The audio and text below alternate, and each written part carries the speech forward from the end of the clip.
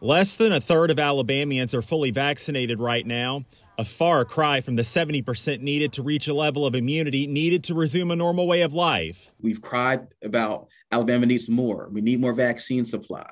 We need proportionally more because we have more poverty in Alabama, more chronic medical conditions in Alabama. So now we've gotten it, and now we need people to take advantage of it. Governor Kay Ivey is urging Alabamians to step up and get vaccinated to avoid losing available doses to other states where the demand is higher, something the Alabama Department of Public Health wants to avoid. This is our vaccine. This is Alabama's vaccine. I'm very possessive about this vaccine.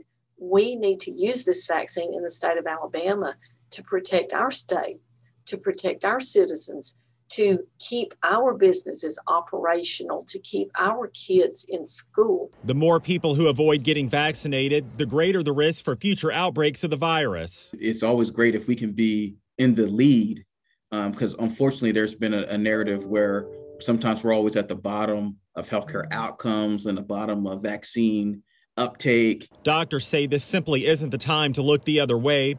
If you have questions or concerns, talk to your doctor immediately. Because if this vaccine is taken from the state of Alabama and used in another state, then we may not be able to get that supply back. Of course, the vaccine is free of charge, and in many places, an appointment is no longer necessary.